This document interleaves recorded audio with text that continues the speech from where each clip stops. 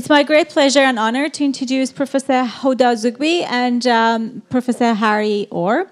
Huda was born in Beirut, Lebanon, and due to civil war, she had to move to the United States. She completed her medical degree in Mehari Medical College and fell in love with pediatric cardiology.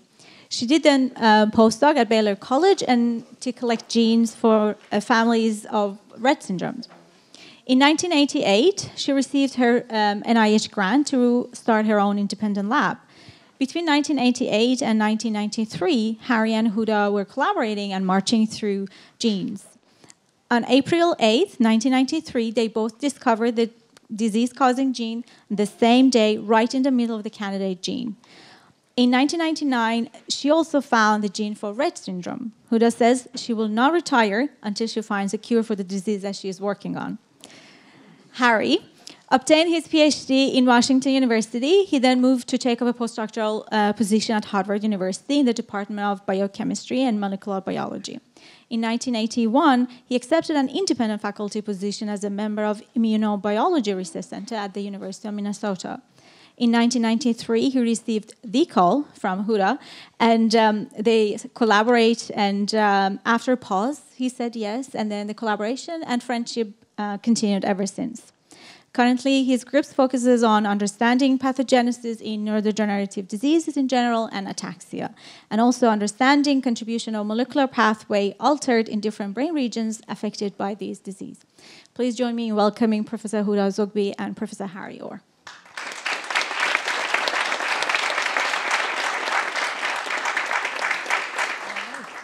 Well, thank you very much. I'm really deeply honored to join this year's laureates, thanks to the selection committee, and I'm very grateful for the wonderful hospitality we've seen both in Oslo and Trondheim enjoying this institute.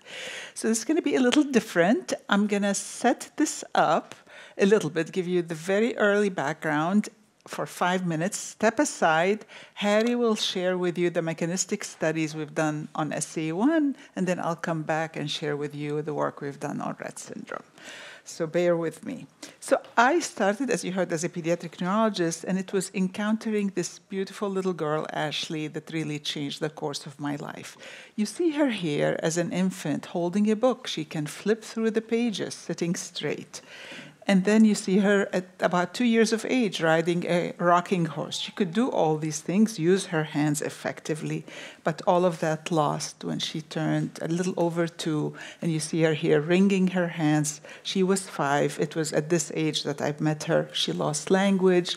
She became socially withdrawn. And I'm going to show you now a video of another girl with Rett syndrome just to see this syndrome in action. You see this persistent hand-wringing, sort of autistic rocking activity, lack of really eye contact with the people around her. And here you see the challenge with motor planning. They have apraxia. While they have the motor strength, they can't really move. They're quite unsteady. And practically every part of the nervous system is affected in this disease. And I just happened to see within 1 week 2 girls with this, and I was convinced there's more. And the clinic volunteers pulled chart for me with the keywords that I gave them, and had 6 cases, wrote this up, and then patients started coming, and I decided I have to go to the lab to find the gene. And Art Boudet was kind to take me in his lab, but as you've heard, this was a sporadic disease, and this was 1985, genome unmapped. He said, pick another problem. You can't work on this. So I picked spinocerebellar ataxia type 1. He needed a Mendelian disorder to train me as a postdoc. He wasn't going to work with a sporadic disorder. So we picked this disease, which is rare, affects balance and coordination, eventually even the coordination of swallowing and breathing. In the younger ones, there's mild cognitive deficits, and the disease is characterized typically by loss of Purkinje cells and brainstem neurons. People are affected in their 30s and 40s, often have kids before they know they have the disease, and sadly die 10 to 15 years after onset of symptoms. And I was fortunate that in Houston there was this large multi-generational family, and I was able to examine people in these 4 generations and talk to them about their parents and grandparents. And that's when I was struck that in these families, the disease started in the 70s in the great-grandparents, and those lived into their 90s. And then in the parent in the 50s, living into 70s, and in them it started in the 40s, and they were dying by 55. And then you can start seeing their children having an earlier and earlier disease onset, to where here we have this child, she had disease at 4 years of age. And Harry had a similar large Minnesota family, and together, when he accepted the call, we defined the region to be a million base pair, and a member of my family defined one boundary, and a member of his family defined the other boundary. And as you've heard yesterday, when we decided to look for triplet repeats upon the discovery of the myotonic dystrophy gene, we divided the region in half, but kept 70 kilobases of overlap so that we don't miss it. And that's why we both found the gene. It was in the overlap region. And here you see the faxes we sent each others. These were the ataxia families, and this is the Minnesota family. You see these expanded repeats. And the repeat is 3 bases, CAGs. This one, unlike Fragile X, it's within the part of the gene that makes a protein. So it encodes for glutamine. And this was the first ataxia gene to be cloned, so we called it ataxin 1, because the protein has absolutely no homology to anything, absolutely no knowledge about any domain or function. So ataxin 1 seems to be good. Now there are many ataxins. And there are over 200 ataxias, which a dozen or so of them, where the genes have been identified, but a dozen or so are in the repeat expansion category. So healthy people in this room typically have a 30 repeats. It could be as high as 38 and still healthy, but above that, that's what we see in SCA1. And remember this Texas family where I told you we've got people who had onset of disease in their 60s. They had 45 repeats, and here's the child with 4 repeats. With 82 repeats, she had onset at 4 years of age. So very nice inverse relationship between repeat size and disease onset and severity. So you've found the gene. It's a glutamine expansion in a protein. 36 glutamine, you're healthy. 40 glutamine, you're not. Why? And this is what Harry's going to tell you.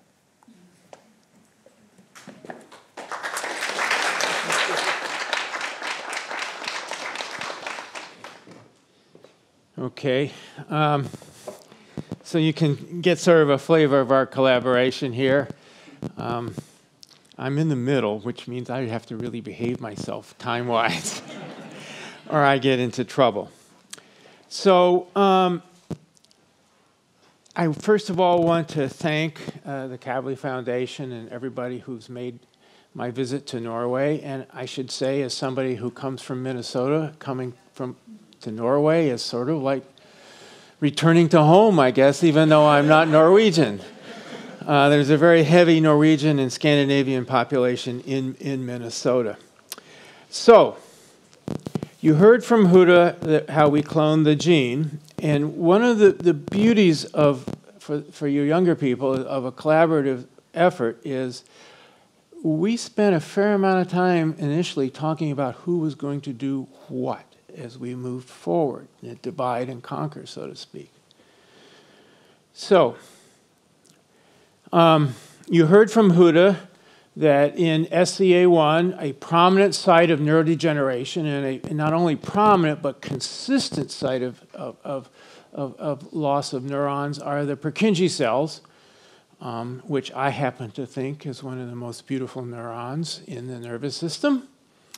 And a little aside here, they are so pretty, they often get on covers of journals. So if that's your area of interest, you might want to think about working on Purkinje cells or neurons. So in SCA1, if we look at the top, an individual about mid-course in their disease, and we look at their cerebellum by MRI, we see incredible atrophy. We see interculation of the CSF between the lobules of the cerebellar cortex. And this is largely due to atrophy and loss of Purkinje cells from the cerebellar cortex. Below, you see a sample of a postmortem analysis of an individual who died with SCA1. And you can see a drastic reduction in the number of Purkinje cells, as well as severe atrophy of the dendritic tree of those that remain. So after we clone the gene, we would like to obviously understand how does this protein function and how does the mutation cause the disease at a molecular level.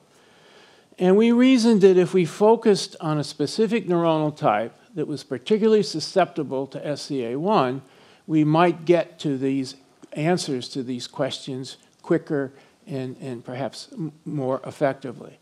And so what we had, along with others, what we had developed in the lab was this regulatory region from a gene called PCP2 or L7 from other labs that was shown to be a very effective regulatory element for overexpressing a transgene in Purkinje cells of the mouse cerebellum. And so we quickly generated a whole series of transgenic animals using this regulatory element. Here is shown a line with the ataxin-1 protein with 82 glutamines. We also did controls with 30 glutamines and so forth. And you can see by this picture, a mouse expressing this transgene in its cerebellum has ataxia. Subsequently, individuals have done electrophysiology. Perhaps as another side note to the younger group, when I was a graduate student, decided I was never going to do electrophysiology. It was just beyond my skill set. So, and I've so far maintained that in the lab. Purkinje cells, as some of you may know, are spontaneously firing neurons, which is part of their very heavy energy requirements and so forth. And you can see the top tracing there is from a wild-type Purkinje cell, and below is a Purkinje cell expressing this transgene, a dramatic reduction in the spontaneous firing rate. Going to the MRI at the University of Minnesota, next door to my building is the Center for Magnetic Resonance, full of these magnets. And this is what you see by MRI and a one-year-old 82 glutamine transgenic animal. Again, severe atrophy of the cerebellum. And using calbindin as a Purkinje cell-specific marker, like the human tissue at 1 year of age, a dramatic reduction in the number of Purkinje cells in the cerebellar cortex, as well as severe atrophy of their dendritic tree. So by these markers in this analysis, this transgenic model very accurately, we think, replicates the major features of this disease in the animals. So here is a slide that summarizes 25 years of work by dozens of graduate students and postdocs and technicians from both labs. And this is what we think is the major pathogenic molecular pathway in Purkinje cells. The ataxin-1 protein in the cytoplasm interacts with this chaperone protein, 1433, which is very important for stabilizing and preventing the degradation of the protein. This interaction is driven by phosphorylation at serine 776 in the ataxin-1 protein. And we're numbering the amino acids based on an ataxin-1 protein with 30 glutamines, okay? If we numbered based every time it changed the glutamines, it was chaos. So we quickly figured out we had to have a standard numbering system. The ataxin-1 protein is predominantly located in the nucleus of most cells, and in particular Purkinje cells. And this is by virtue of a classic monopartate nuclear localization sequence, or NLS. So it transports into the nucleus, where it interacts with several nuclear proteins. In terms of pathogenesis of Purkinje cells, the critical interaction is with a transcriptional suppressor called Capicula. So if we summarize this, the 3 bullet points that we think are critical at the molecular level for pathogenesis of Purkinje cells is entry of the protein into the nucleus, phosphorylation of the protein at serine 776, and the interaction of this protein with the transcriptional repressor, Capicula. But as you heard from Huda, SCA1 is not just an ataxia disease. It comes with decline in executive cognitive functions, muscle wasting and weakness, and difficulty in breathing and swallowing, which are actually thought to underlie the unremitting progressive aspect of the disease, and lethality. And if you look, you can see the ataxia-1 protein and RNA in a plethora of tissues in humans. So it's widely expressed. So as we were developing the transgenic model and working with it in Minnesota, Huda's lab was developing a model that more, shall we say, more genetically is accurate in mimicking the uniform expression of the ataxia-1 protein. So in this model, expression of the expanded allele is driven by the endogenous ataxia-1 promoter. So it's spatially and temporally accurate by virtue of the fact that they inserted an expanded CAG repeat into the coding exon of the mouse gene. And like the PCP2 Purkinje cell mice, these mice develop motor deficiencies as assessed by the rotarod and various other tests. As we move to point 2, you can see they're lethal. It's very important. Let me rephrase that. They have a reduced survival. It's very important to understand that in a mouse colony, the mice typically die because the vet techs come up and say, it's no longer humanely appropriate to keep these mice alive. So it's more of a survival curve than a lethality curve. And so we just have to keep that in mind. It doesn't necessarily mimic what causes death per se in humans. They have a failure to gain weight, both the males and females, and you'll see the cognitive deficit as assessed on the Morris water maze. So they have the spectrum, if you will, of phenotypes that are very similar to what we see in SCA1 patients. Now I want to move back to the rotarod, and just for those of you who may not be familiar, and this is a HIPAA-correct picture of a rotarod experiment where we've blacked out the eyes so you can't recognize the mice that are facing you. So basically our test is we do 4 trials. We do trials on 4 successive days. Each trial has a maximum of 5 minutes where we increase the speed of the rotation of the rod from 4 to 40 RPMs.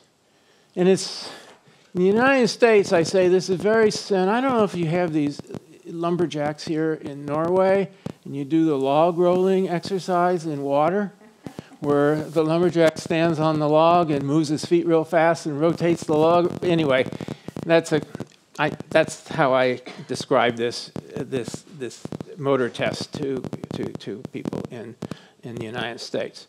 So the next thing I want to cover is the proof of concept of a therapeutic strategy. And all of our therapeutic efforts that are underway at this time to have a treatment that is disease modifying, okay, are based on reducing expression.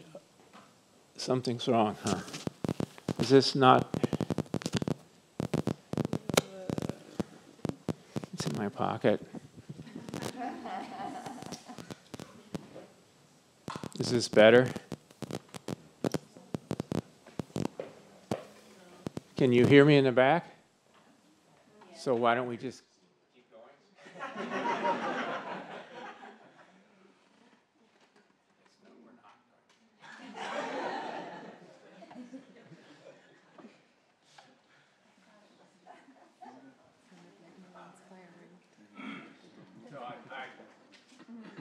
It's all my fault. I put the mic on myself, so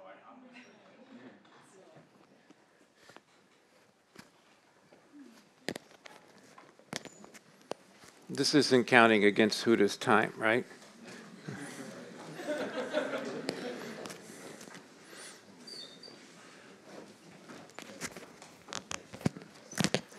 Okay, is that any better?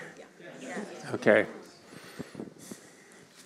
See if I can get my coat on here. Thank you. Okay. So what this slide outlines are the three targets where therapies or treatments are currently under development. The first is in the nucleus, using an antisense oligonucleotide RNase H-based approach to target the RNA as it's transcribed, and then using RNA when you have an RNA DNA duplex in the nucleus, it's very rapidly degraded by the endonuclease RNase H, the nuclease RNase H.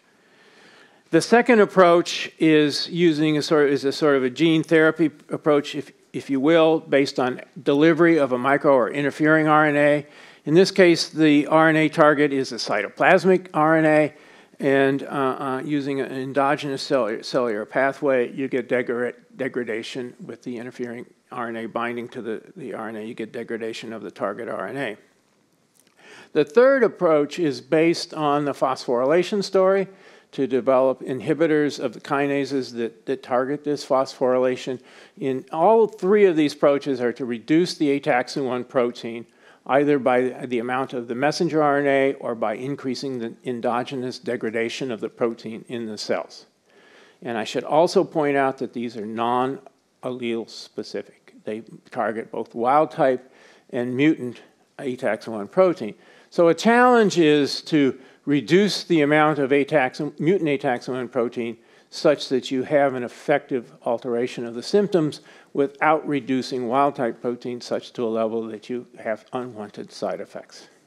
The ideal approach would be an allele-specific one, but at this point in time, we're working along the lines that are available to us. So let's look at the results of using an ASO. And this is done in collaboration with Ionis Pharmaceuticals. I don't know if any of you know that it used to be ISIS.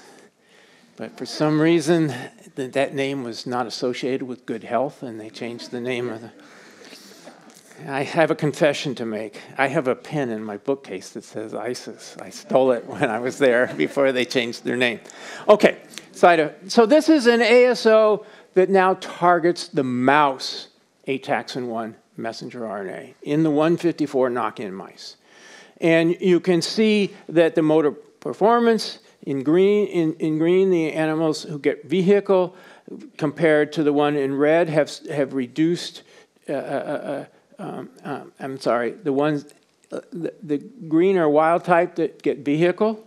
The orangish ones are the SEA knock-in mice that get vehicle. They take longer to cross the balance beam. And then we start out with the mice with the 154 knock-in allele with the ASO, and they have essentially the same phenotype as the wild-type mice.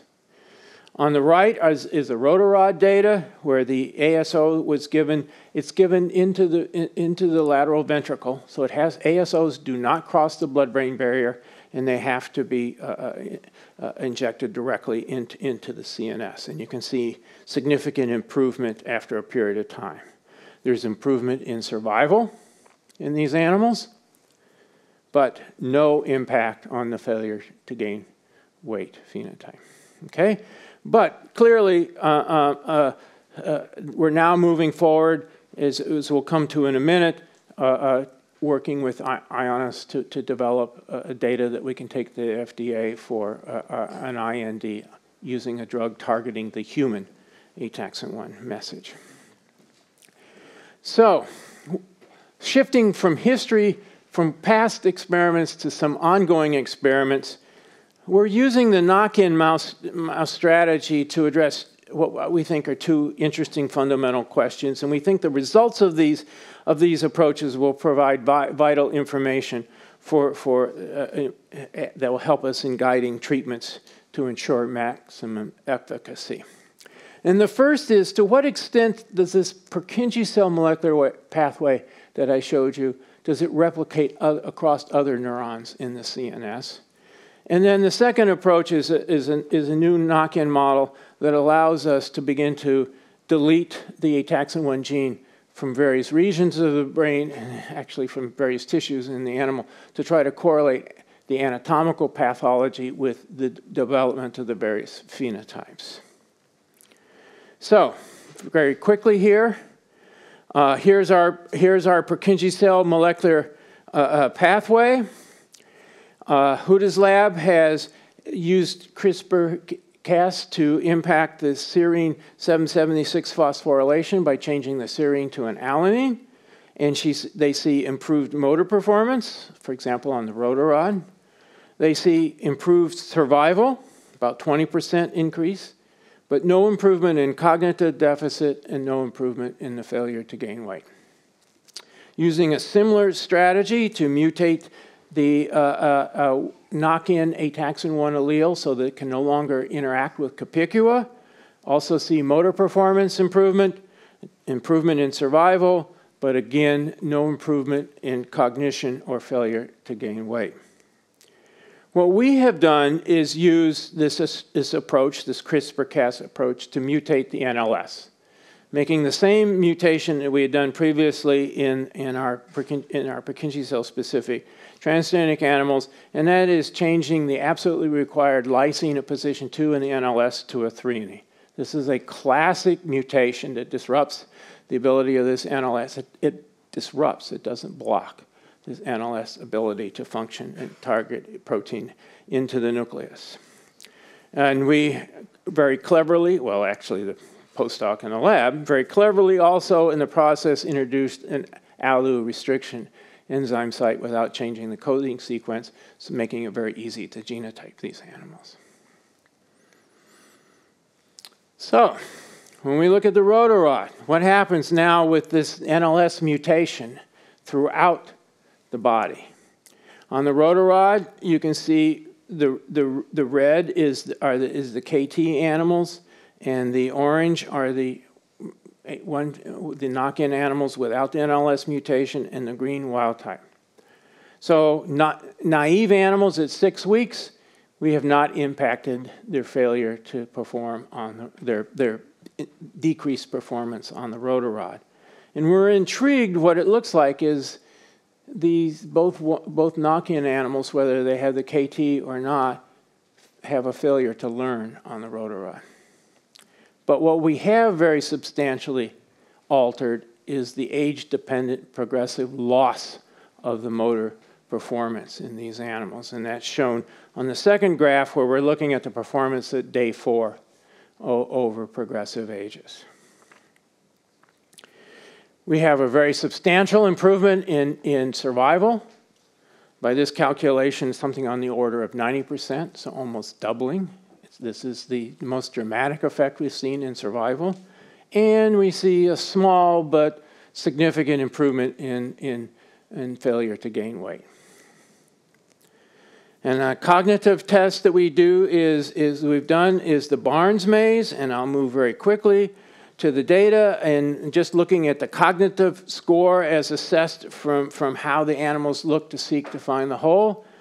What you see is that at 7 weeks, there's really no difference in the two knock-in genotypes, whether there's the NLS is present or not. They're both perform less than wild-type animals. But sort of similar to the rotor rod data, as the animals age, the knock-in animals show a progressive loss in this capability, which we have rescued in this KT mutation. So we argue that the motor performance in these animals is improved. The premature lethality, that's probably a misstatement, shall we say survival. We have a 90% improvement in survival, and we're also seeing an impact on the cognition and failure to gain weight. So we think the proper nuclear localization of the mutant protein is a critical aspect that drives pathogenesis of many of the SCA1-like phenotypes, and those listed here. And I would also add at this point, we argue that the ability to have such a substantial effect on the SCA1-like phenotypes by making single amino acid mutations in the proteins really demonstrates that it's the protein itself that's driving pathogenesis and not the RNA with the expanded repeat or RAN translation that you heard about earlier, which have been suggested as being potential pathogenic drivers. So let's quickly now move to some of the studies on looking at the anatomical basis for these phenotypes. And so what we did was generate a second knock-in model. where briefly we essentially replaced the two mouse coding exons, exons 7 and 8, with the two human coding exons, which happens to be designated 8 and 9 because there's one more exon in the 5' untranslated region of the human gene than the mouse. The length of the repeat ended up being 146 glutamines. But what we did in this mouse now is flank the coding regions of that we inserted in with Cre recombination sites. And this is, first of all, because it's now the human coding region, and in here, this is a platform for testing various therapies that target the human messenger RNA, and as well as for looking at anatomical characterization. So by gross obvious phenotypes, these knock-in mice, like the previous knock-in mice, have two prominent phenotypes that associate. One is the hind limb clasping phenotype, and the other is kyphosis. And we'll come back to kyphosis in a minute. These mice show a motor performance deficit on the rotor rod. They show reduced survival. They show cognition deficits, and they show failure to gain weight. So very similar phenotypically to the knock-in model that was generated in Huda's lab. So we're in the process of using a whole series of Cre-expressing lines to begin to dissect the anatomical aspects of the various phenotypes. And what we'll talk about today a little bit is nestin Cre that gets rid of the gene from all CNS cells, both neurons and glia. PCP2 Cre, which obviously takes it out of the Purkinje cells of the cerebellar cortex. And then for the striatum, we're using RGS9 Cre. And then for skeletal muscle, we're using acta Cre. So here is the rotor rod data comparing the 146 mice to wild-type mice. Wild-type on top, 146 in red. Again, over several periods of time, you can see consistent deficit. Here's what we get if we cross the 146 with nestin Cre in blue. Improvement across all ages and times. So, okay, so, not surprising. You get rid of it from the central nervous system and the rotor rod performance improves. Somewhat very surprising.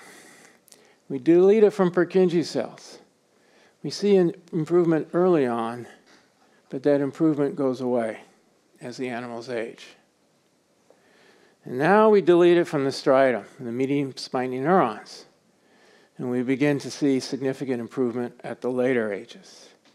So this is telling us, at least in this knock-in model of SEA1, the motor deficits are more complicated than just Purkinje cells in the cerebellar cortex and may involve the striatum. And it may also be time dependent in terms of as the disease progresses. So now let me quickly end here with the kyphosis and skeletal muscle. So this is my tape on the back slide, which David and I were discussing. There are some figures, some images where you really don't need stats to show that that you believe it, that it's significant. And hopefully you can appreciate that, particularly at 50 weeks of age, in these images, the difference between the skeletal configuration, the spinal configuration of the knock-in mice below versus the wild-type mice up above. And in mice, a common cause of kyphosis is loss of the thoracic musculature. So, what happens when we knock it out in the acta Cre, which is now the middle series? We completely lose the kyphosis. Okay? We would argue demonstrating a direct muscle phenotype of presence of mutant ataxin 1. And this is further supported by analysis of directly the muscle morphology and ability to generate torque by our colleagues at Michael Southern and Jim Ravasti. I know it says William, but William goes by Michael anyway. So here at 18 weeks of age, you can see deleting the 146 allele from muscle with the active Cre improves things like muscle mass, the torque, as well as fiber size. But what's really important is the number of fibers don't differ. And not shown on this slide is that there's no central located nuclei in the muscle, so no evidence for degeneration, and we're really kind of intrigued with what's going on here. So, as we said before, we think a real critical aspect of the Purkinje cell molecular pathway that perhaps is replicated across multiple cell types and tissues is the importance of nuclear localization, proper nuclear localization. We think once in the nucleus, what the ataxin-1 protein interacts with may vary depending on the cell type or tissue type. It's not always capicula. And we think so far these conditional knock-in model shows a strong muscle pathology, which has important implications for therapy, because remember I said ASOs don't cross the blood-brain barrier. So if there's a real peripheral aspect to the disease phenotype, you have to take that in mind as the therapy is administered. We think the motor performance in these knock-in mice is more complex, and perhaps involving both the cerebellum and the striatum and maybe additional brain regions. And thus we think this is a really a good model for beginning to dissect the phenotypes across the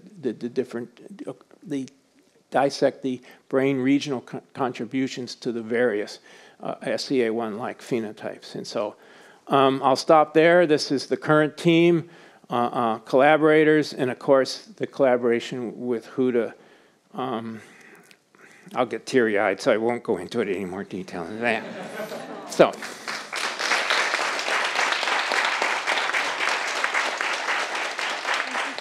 I think we have 1.5 minutes for questions. we spend some time, and then, yeah, we could have. I understand why you're using the antisense approach based on perhaps successive work at Cold Spring Harbor, but given the ubiquity of this gene product and the problem with antisense, are people trying to do small molecule interventions that maybe disrupt the interaction between these factors? Well, yeah. So, David, you bring up a really critical point. Is the ASOs and the AAVs have important issues of delivery and distribution. I will say that there is a peripheral ASO chemistry, so one could conceivably administer the ASO both centrally and peripherally. In terms of specific small molecules, I think the obvious one is the phosphorylation, and Huda's working with a company on that. But there is the issue that altering the phosphorylation by CRISPR wasn't quite as effective as the nuclear localization. So the treatment offers some potential improvement, but not perhaps. It's going to take us a while. I guess what I'm babbling about is it's going to take us a while to find the ideal drug. Wait a minute. Let me restate that. It's going to take you guys a while to find the ideal drug. Harry, I have a really general question. So you see cognitive decline in the patients, but I haven't seen that much other than cerebellar pathology.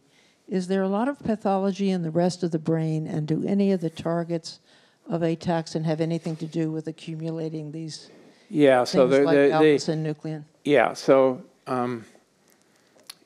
one of the downsides of pathology in SCA1 is that Purkinje cell pathology is so prominent, the cerebellum becomes quite a major focus of pathological studies, is number one. And, loss of Purkinje cells is so easy to detect from the cerebellar cortex because they're in this nice row. Loss of specific neurons from more people have other cognitive problems, right? I'm not a clinician. So how I understand it is it's particularly what we call executive function. So one example would be word selection.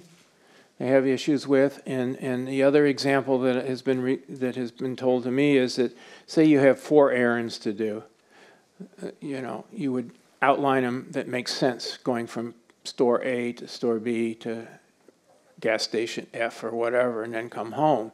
Whereas if it would be much more random in terms of So that. these are either novel cerebellar front. Yeah, that's the real issue, is that Jeremy Schwaman at Mass General has shown very nicely that the cerebellum that developed the concept of coordination of thought and the role of the cerebellum in many cognitive phenotypes. So trying to dissect out, and I think this is where our knock-in floxed mice will be really intriguing, is in the area of cognition. Which of the cognitive deficits are due to perhaps cortical or hippocampal aspects of SCA1 pathogenesis versus which are the importance of the But it would cerebellum? also be interesting to know if any of the ataxin-related RNAs have anything to do with some of these general properties of dementia.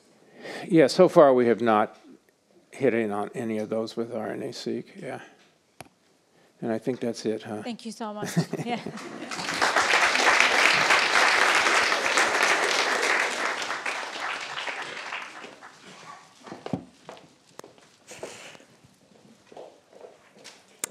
Well, thank you, Harry, for representing both of us.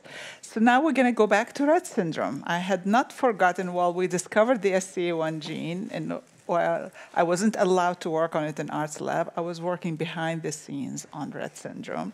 And remember, it's sporadic, but with time and patience, 2 such families came along, where these 2 half-sisters had Rett syndrome, but their mom was normal. And that led me to propose the hypothesis that this must be on the X chromosome, and the mom is healthy because most of her cells have healthy X, whereas her daughters have random X inactivations, therefore 50-50, 56 cells, 50 healthy cells, they have Rett. And let's use these 2 half-sisters and see what's being shared between their X chromosome. Maybe we can narrow the region. And to cut a long story short, another family came along, and then a family from Uta Frank and Carolyn Shan came along, then another one from Hopkins. That allowed us to narrow the region over a span of 10 years, really. It took 8 to 10 years to get these families to 10 million bases. And there it became sequencing gene by gene, resolving the structure of every gene, sequencing it. And I give the biggest credit, because she did the lion's share of that sequencing, to Ruthie Emir, who found the mutations in methylcytosine binding protein 2 on the X chromosome. And this is a protein that was initially discovered by Adrian Bird as a protein that binds methylated cytosine. And as you know, this is an epigenetic mark that it can change the pattern of gene expression. And this protein can bind in this site. So this opened up really a way for us to understand Rett syndrome. And I'm going to tell you first, what did we learn when we found the gene? We learned that almost 95 to 96% of all Rett girls have mutations in this gene. I say the remaining 4%, it's somewhere in the gene that we haven't found it. These are all coding mutations. And this, typically, when you have half of the brain cell lacking a functional protein, you get classic Rett syndrome. We also learned that boys can actually have mutations in this gene, but they will die by typically 2 years of age because they'll have severe mutations and they have many problems, so unfortunately they die prematurely. What's more recently we're learning is you can have a milder mutation, one that doesn't inactivate the protein completely. You can see here the protein is still in every cell. These are males, but these will present with mild learning problems. And anyone, these are different colors because they're not all in the same patient. One may be autism, one may be bipolar, one may be schizophrenia. The point is these very, very mild mutations now don't manifest as Rett syndrome anymore. And the females with these mutations don't have any phenotype because they're mosaic. It's only the males will have these. So this is what we learned about the Rett side of things. The first thing we wanted to do is test if gene therapy will be a good approach, because Rett is loss of function. So the first experiment we did, we added the human gene on a back with its all control elements, 90 kilobases, into the mouse to see as a positive control to a viral gene therapy. This really was a positive control experiment, and Collins did this in the lab. And these mice have twice the normal levels of MECP2, and what we notice is they have progressive neurologic problems. As you can see here, autism, all the features we see in Rett, more or less, and including premature death. These mice died by 1 year of age. That was really surprising and led us to think that perhaps humans that have a duplication of this gene might have disease. And in fact, we started seeing such patients, but Linda Van Esch reported a year after the mouse study on a series of boys that have duplications spanning the gene, and they have a progressive disease. They typically inherit the duplication from their mom. The mom is asymptomatic because all of these moms have favorable exon activation, so they don't express the duplicated allele. But the boys, unfortunately, have all the symptoms the same as we saw in the mouse, and they die typically by 20 to 30 years of age. And the one thing we wanted to know, doubling the protein, is that interfering with the function of the complexes as a dominant negative, or is it really a gain of the function? And this experiment says it all. When we do gene expression studies from either the null and the duplicated animal, we see the same genes misexpressed, but in opposite direction. What's down in the null, these are about 2,300 genes. What's down in the null is up in the duplication and vice versa. Therefore, the duplication is really a gain of the normal function of the protein. More recently, we became interested. I mentioned to you about 4% don't have mutations in the coding region. We started characterizing the regulatory elements that may regulate the expression of this gene. This gene is encoded by 4 exons. This is the 3' untranslated region. This is an alternatively spliced exon. This is the promoter. This was characterized by Uta Franca many years ago, but we identified these additional peaks in the adult brain when this protein reaches an RNA, the highest level, and we asked, are any of these important to regulate the expression of this gene? And we made CRISPR deletion of each of those putative enhancers, and I'm just going to ask you to look at this one here, where you see reduction. This is the wild type level protein, and you'll see here the reduction by about 30%, and this other peak where you see the deletion result in an increase by about 50%. And it happens that those 2 enhancer elements are the only 2 in the mouse that are conserved in the human. We tested them in human neurons, so we decided to proceed and characterize the mice, and I'll summarize the data here. So 100% is the normal level of the protein, 50% is mosaic for Rett. In Rett, you see all these features. But when you reduce the protein by just 30%, now you only get a subset of the features that are more along the autism spectrum phenotype: hyperactivity, anxiety, social deficits. So this is interesting for 2 reasons. It tells you there are probably people with mutations, males, that have very slight reduction in this protein who may present with autism spectrum disorder phenotype. And it also tells you not all proteins are equally sensitive to a slight reduction in the level of this protein. Some neurons are more sensitive than the other. That's why we see these partial phenotypes. And on the other side, the duplication mouse, the 200%, you see all of these features, but increasing by 50% give you, again, a subset with the learning and memory and social behavioral phenotypes. So if we were to put what we've learned from all human and mouse studies, complete loss is fatal in boys. Mosaics, severe Rett syndrome. We've also learned from mice that 50% gives you phenotype, and here's the mild phenotype with 30% reduction, and then the 150% moderate, duplication severe. We have mice with 3 times normal levels, as well as human. Those are quite severe. So the brain is exquisitely sensitive to the level of this protein. And I dare to say there are going to be people with probably 10 to 15% change on either side that may present with late onset psychiatric features. Because remember, with the 30%, we're seeing a phenotype in a mouse early on. So that suggests that perhaps some of those would be later. So the first thing we tackled is the duplication disorder. It's easier to reduce a protein than to replace a protein. So we asked in our duplication mouse model, would normalizing the protein in an adult mouse reverse the symptoms of the disease?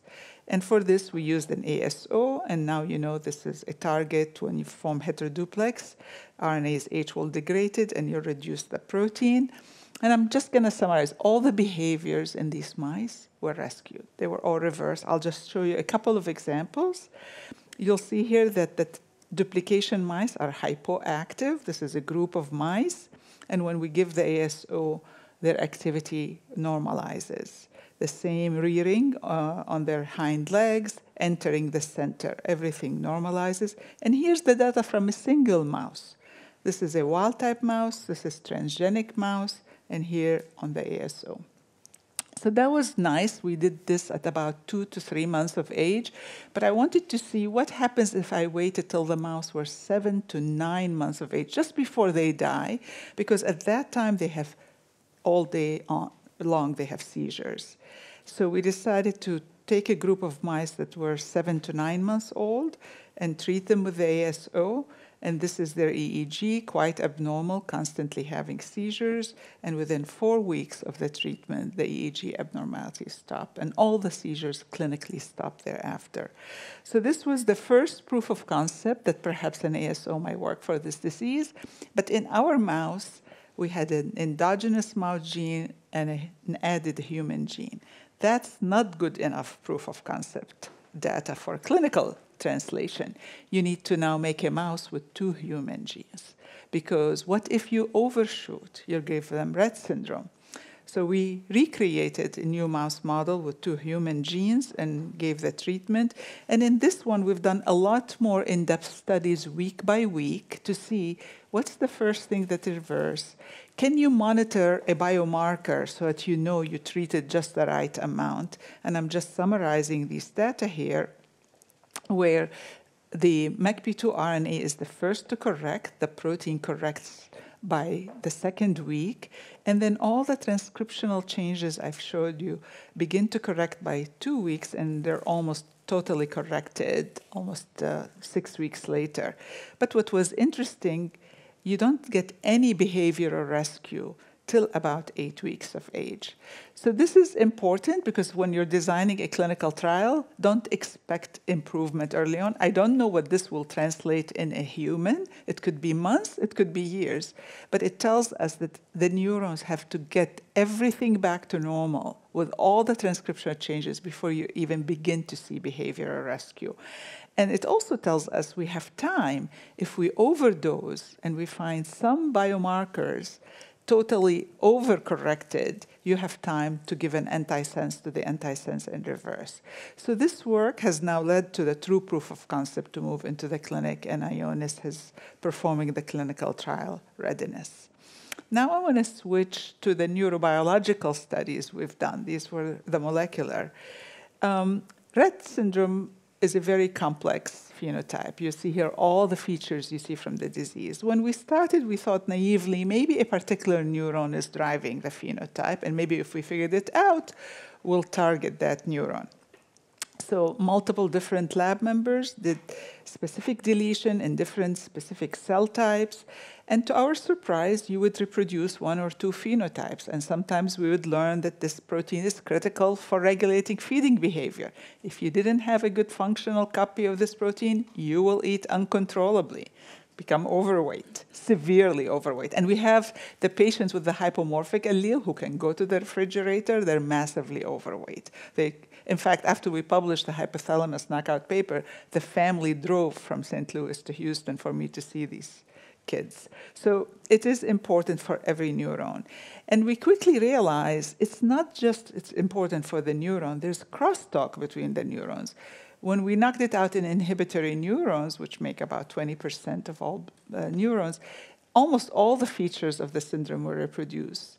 But when we corrected it, the animals got better for a few weeks, and then they crashed. And the same with the glutamatergic. So it's really the circuit needs it in every cell to be working. And that led us to explore some circuit studies, and I'll share with you very briefly some of these studies. This is work by fantastic postdoc Linji He, who wanted to see what does the neuronal activity look like in these mice when they are undergoing a learning and behavior paradigm. So you put a mouse in a cage, you give it a gentle foot shock, and then you check its recall in 1 hour. It should freeze if you put it back in the same cage. In a neutral cage, it will not freeze. And if you bring it back a day later, it remembers the bad cage where it got the foot shock, it'll freeze again if it has good memory. So we did that while recording from these cells, and you'll see that the wild-type animal freeze. The rat animals, within an hour, they do okay, but by 1 day, they can't really remember well. The neutral, of course, has no effect. So this will take an hour to tell you all the data. Pardon me for just summarizing what we learned. What we discovered is that the network is really different between the wild-type animals and the rat animals. While sparse neuronal activity becomes consolidated every time the animal has to recall the 1 day, in rat mice, the network is much more interconnected, and a lot more neurons fire together and don't get refined. So we're seeing that, and this was the work of Linji, but Matt Codell did all the computational analysis. Seeing that and the failure of the ability of the mice to remember long-term because of this highly connected, larger ensemble, we wanted to get to what is driving that. And for that, we did multicellular recording with the help of my colleague Xiaolong Zhang. And I'll summarize again here what we learned. We discovered that these inhibitory neurons, the oriens, lacunosum, moleculare, these are right near the CA1 neurons. They get typically excitatory input from the pyramidal cells, and that input is pretty healthy in the wild-type animals. But in the mutant animals, they decrease less excitatory input, and in turn, their feedback inhibition is decreased. So you can imagine this is going to lead to a lot more active CA1 neurons because there's not enough feedback inhibition. So we tested that hypothesis by activating the OLM neurons, somatostatin neurons, with the dreads, and once we corrected that and increased the feedback inhibition, now the network became similar to the wild type, and the animals have great recall. But what this told us is that if we're really going to fix Rett syndrome neurobiologically, we're going to have to stimulate all the cells. And one thing I failed to mention to you, when we did these conditional knockout and studied the properties of neurons, what we learned is anytime you take this protein from a neuron, you dampen the activity or the response of this neuron by 30%. So it's still active, it still functions, but everything is decreased. It's dampened by about GABA signaling is decreased by 30%, glutamatergic signaling by 30%. So it's there, but reduced. So this prompted us to explore deep brain stimulation, because there you can stimulate both the whole circuit.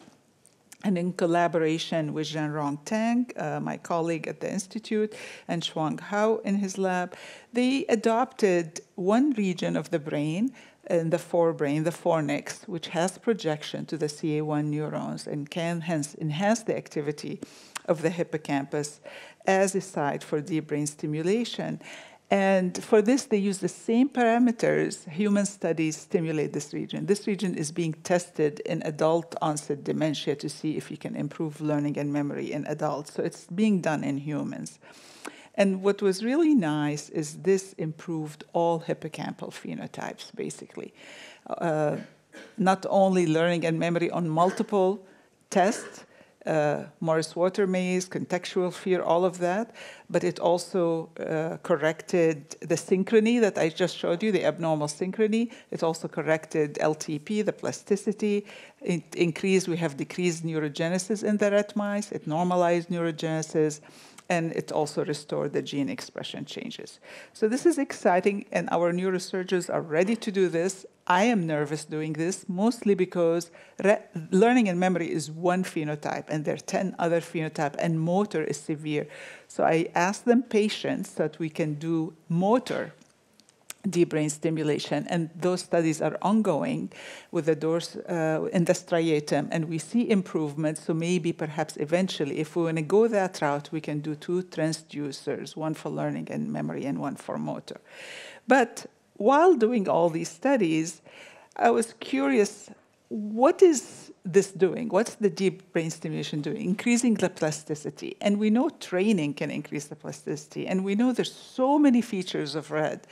Could it be that if we intensely trained a person with Rett syndrome, could it be that maybe that would help? And we wanted to compare if that would work, whether we do it early or late in the onset, in the disease. Because remember, in humans, there's about 2 to 3 years of normal development, and in the mice, it also takes a while for them to develop symptoms.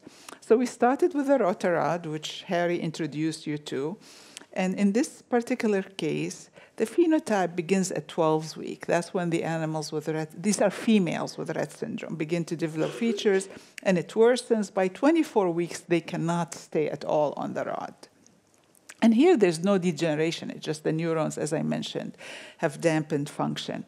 And it's a 4-day test. So we did basically 2 different groups. One where we trained every 2 weeks, early on, before onset of symptoms, and one we give the same amount of training, but it's all bunched up post-symptomatically. And the results were really clear. Here's wild-type animal. They do very well. The naive Rett mice fall immediately. Late training had a little bit of benefit, but nowhere as close as the early training. So early training really helped the mice. And we followed them for several months. For 6 months follow-up, they continued to do well, but then there was slight decline. So it's not perfect. It doesn't correct the brain, but it helped. Then we wanted to see would that help with learning and memory. And in this case, we used the Morris water maze, where they are in a pool with a hidden platform. There are cues on the wall, and you put them in after 4 days. Using the cues, they learn to go straight to the hidden platform. And then the day later, you take it out to see if they remember where it used to be, which of the 4 quadrants. So typically, wild-type animal, by 4 days, they'll dash to that platform and they'll know where it is. But the Rett mice, unfortunately, don't. And in this case, this phenotype happens early. It begins by 6 to 7 weeks of age. So we really only had about 6 weeks to do early training. We didn't have much time. However, we managed to get 2 training sessions. And then, again, we bunched it up all after, the same amount of training after symptoms. And here again, the results were very clear. You will see the wild-type animals in 4 days. They find the platform quickly. But the Rett mice, naive and Rett, they can't. Even if they're late trained, they can't. But if they're early trained, they do as well as naive, early trained wild-type or late-trained wild-type. So clearly, this early training also helping with acquisition of memory. They did as well as the healthy animals. And then when we took the platform out, again, the naive animal can't search the area, nor they're late, but the early trained do very well, almost, not as quite as good as the wild type, but almost. And they search the right quadrant also a lot more than the naive and the late. What was interesting, we took the same animals and we put them through contextual fear, and they didn't do much good there. So it hinted to us that this training is getting those neurons engaged in the act to improve their plasticity. We did the physiology, and that was the case. Those neurons normalized, their dendritic arbors normalized. So we wanted to test the hypothesis. If we capture those neurons engaged in the Morris and water maze, and now not train them, but simply activate using dreads, the activating dread, giving them CNO, what will happen? And you'll see here, if we just give M cherry, the rat mice can't find the platform. But if you put them once, and we use FOSS-trap to capture the labeled neurons now, the neurons engaged in the act, and we simply put them in their cage, but give CNO to stimulate these neurons. Now both the wild type and the mutant mice do much better. So this told us that this training is really important, and this, I'll just summarize here the data. The pre-symptomatic training improves both motor and learning deficit, delayed the onset of symptoms, and it's in a task-specific neuronal benefit. And this suggests that pre-symptomatic training might help. So this is where I think we can really make a difference for people with Rett syndrome. Right now, the average age of diagnosis, even with the gene discovery, is 3 years. Because, early on, if a girl is 2 years old and not walking very well, nobody thinks much about it. But I think that if we had newborn screening, we have almost 3 years of early training that these children could be put through. And that might delay the onset of symptoms till we have more definitive therapies.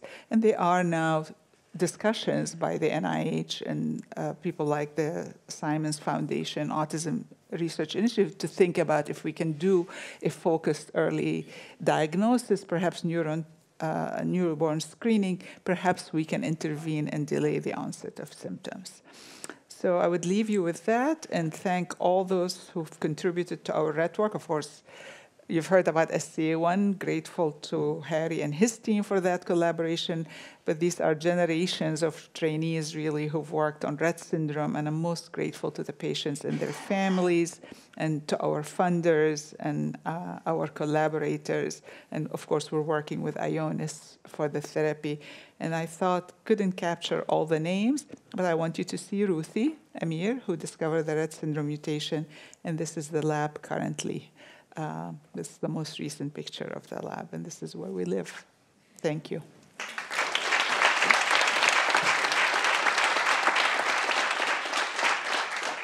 Thank you so much, Huda. Are there any questions? Hello. So you showed that enhancing the activity with the CFOS trap recovers the memory. So these mice learn better to perform the water more response. Is this specific for? Is this task specific? Yes. Or okay? For the training, it's task specific. So for DBS, it was not task specific. It was region specific. So when we did the DBS to stimulate, the fornix, which enhances the activity in the CA1 and the dentate gyrus, because we were recording from the dentate, there we saw all functions of the hippocampus improve, because now you're stimulating everything. When you're doing training, only the neurons engaged in the task are doing better. So I am now advising families that training that people do in physical therapy, they send the child for an hour and they may do different things within an hour. I don't think that would work for Rett. I think you should use an hour to focus on motor, maybe a different hour to focus on language, or a different hour to focus on hand use. You need that repetition to enhance the plasticity. Hi. I have a question actually. It's regarding the are there some of the genes that are regulated by MECP2 that can be modulated as a therapeutic purpose? Great question. So could we bypass the loss of this protein by upregulating 1 or 2 genes? I cannot tell you how much effort we put into that. Literally years of effort and very nice publications, but they all are a Band-Aid. So for example, we found CRH is elevated, and that contributes to anxiety. You can reduce CRH, and that might help with the anxiety. But then there are many other things that will lead to anxiety. So with time, you would lose the benefit.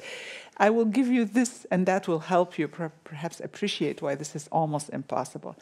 Among all the target genes, there are dozens of genes that each one alone cause neurodevelopmental disorders, cognitive dysfunction, autism, seizures, and so on. So there's so many things. You'll have to almost add or repair the levels of dozens of genes to do that. This is why I think it's either you modulate the protein itself, and because about 75% of the mutation make a protein that either has decreased binding activity to the DNA or its levels are lower, we are pursuing strategies in the lab to increase the protein. This is one of the strategies we're pursuing. And even it's mutant, maybe if you can increase it by 50 to 100%, you might get some benefit. And the other thing we're pursuing is circuit modulation. So Huda, do the training or the dreads change protein levels? They don't change the protein level.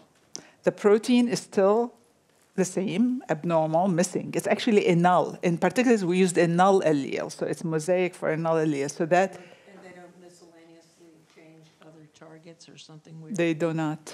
They do not. They just That's change. why you think it's all circuit.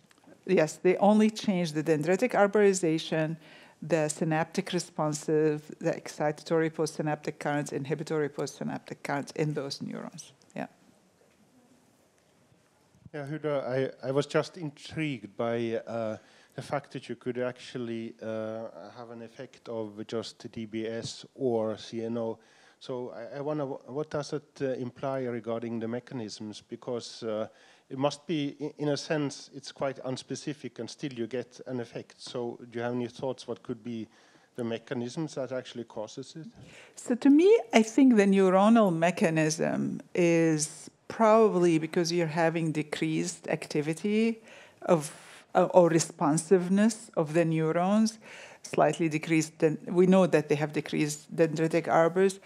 By the stimulation, you are actually boosting the activity back to normal levels. And that's we did in vivo LTP. I did not have a chance to show it. It's beautifully normalized. It's just at normal level from the DBS. So that it is non-specific, but in some ways it's aiding in what's missing, which is the decreased plasticity, decreased activity.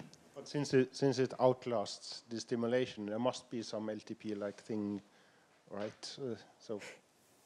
Well, it doesn't I should mention here, the deep brain stimulation effect would last about 9 weeks. So we did 2 hours, and that lasted 9 weeks, and then the effect went away. So you have to probably, if you use DBS, you have to continue to do it. The training, because the pre-symptomatic training delayed the disease onset in the mice by 6 months, but still they began to go down. So even with the training, it's not going to be the whole solution. It's a partial solution. Yeah, just maybe a naive question, but I understand you shifted from the example of deep brain stimulation, and then you say for children you would advocate training. Yes. The question is, are there instances where deep brain stimulation has been used on young children? Yes. And would this be so it would be acceptable by FDA and so on. Yes. etc. I think that, I'll tell you the regions that are used in children, typically for epilepsy sometimes, because again, if you have decreased inhibition, the neurosurgeons have figured out that sometimes they could really stimulate in some areas of the basal ganglia and the striatum and help with epilepsy. The same for tremor. In the thalamus, they do a lot of stimulation there for tremors and movement. And sometimes they use it for dystonia. All of these are features in Rett. I think the area that hasn't been used in children is the fornix. It has been used in adults. It's very accessible.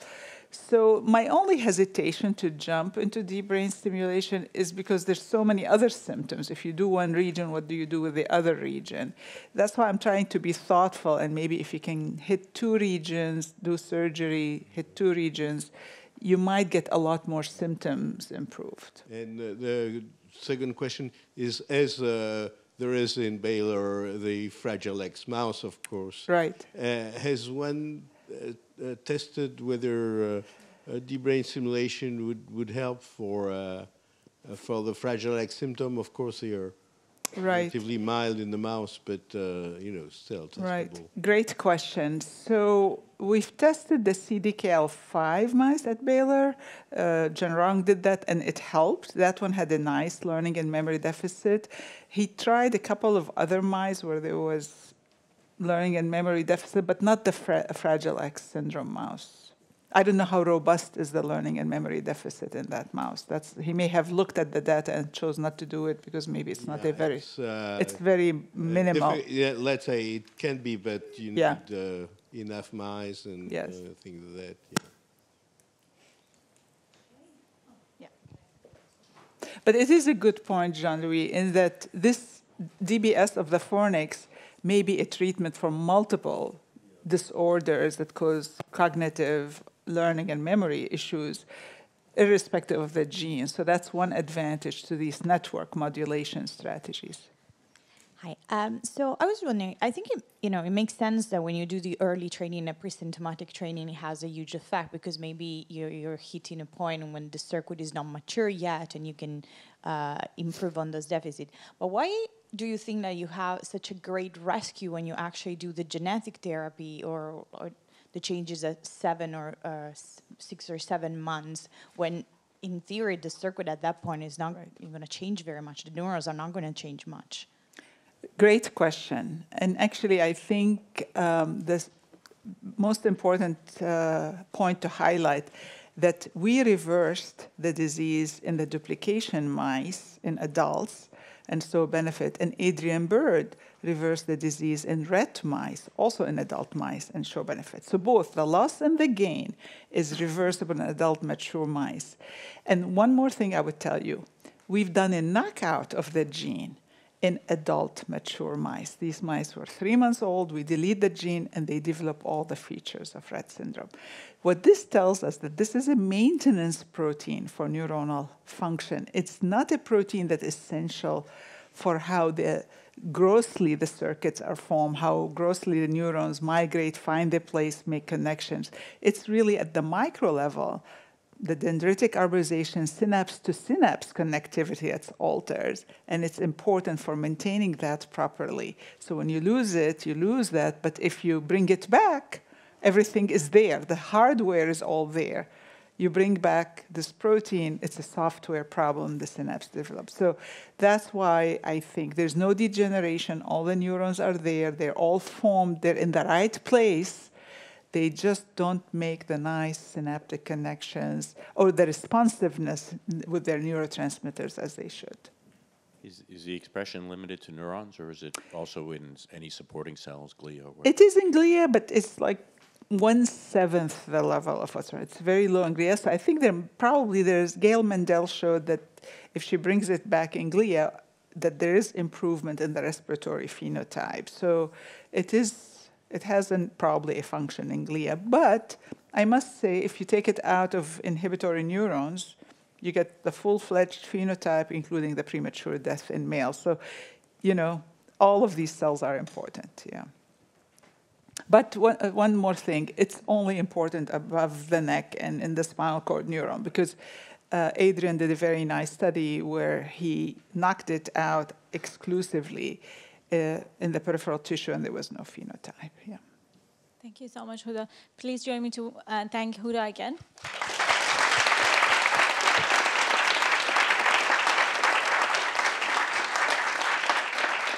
And